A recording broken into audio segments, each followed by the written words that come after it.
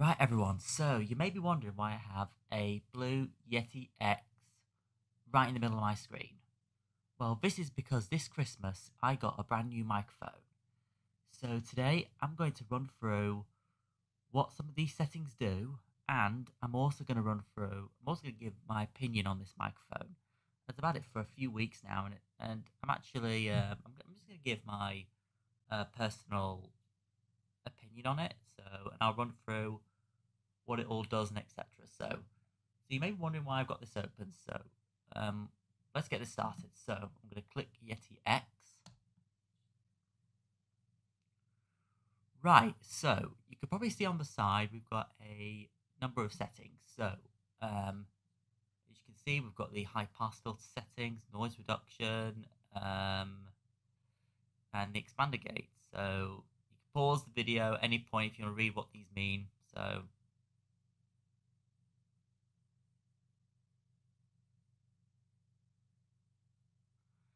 So I can also do a mic test. So this is good if I'm testing to see what I sound like, playing back what I sound like. So we've got a voice equalizer as well, as you can see.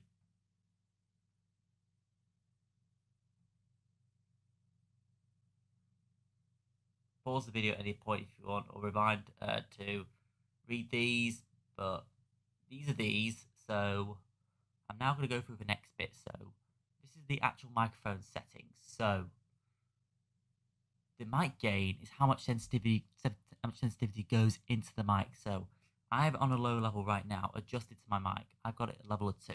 If I turn it right up, more will go into the mic and it will tend to get louder the more I turn it up. You can see? So it can get really loud in the video. It picks up a lot. Like there's a lot of noise as well when I have it on a high gain. So I usually keep the gain quite down. It's good if I'm like whispering or being quiet, for instance. So what I tend to do is I tend to turn it up all the way, as you can see, if I'm whispering and stuff, or I keep quiet for whatever reason.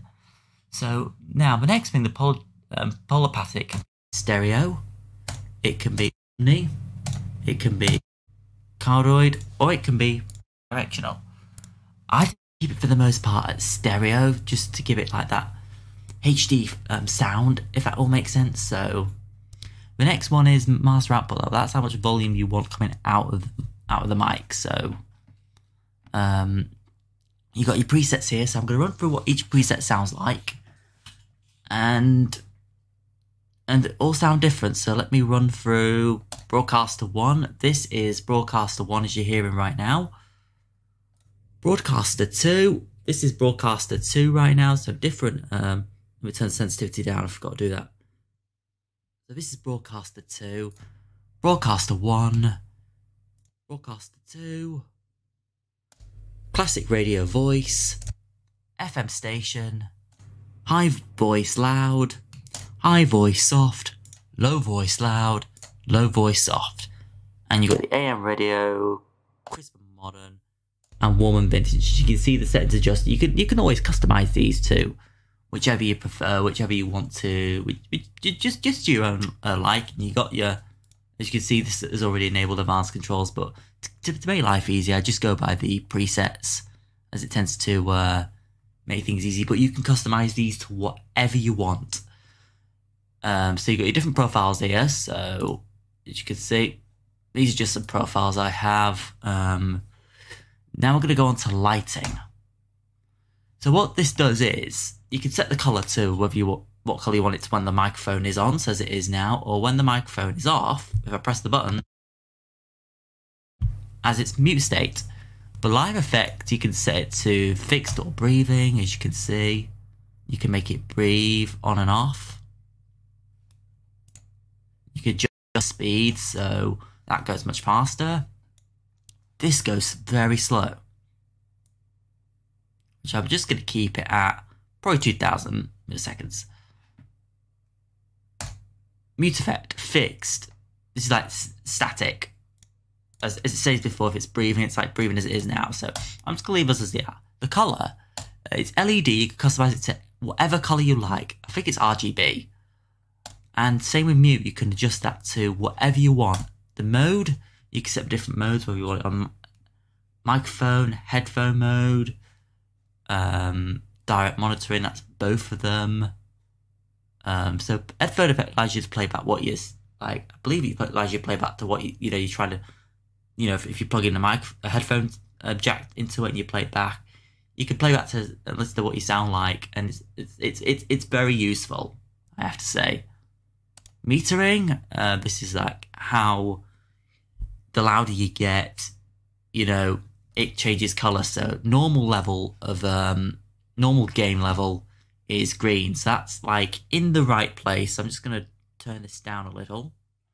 As now I'm in the yellow a little bit, but mostly in the green.